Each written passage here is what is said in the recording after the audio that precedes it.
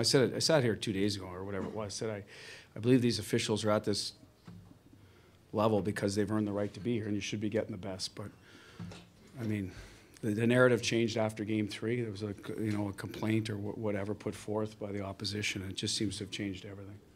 I mean, the non-call on Achari, their player's on his way to the box. I mean, they're the only. It's right in front of the official. It's a slew foot. Our guy's gone. The spotter took him took him out of the game for a possible concussion. I mean, it's blatant. It had a big effect in the game.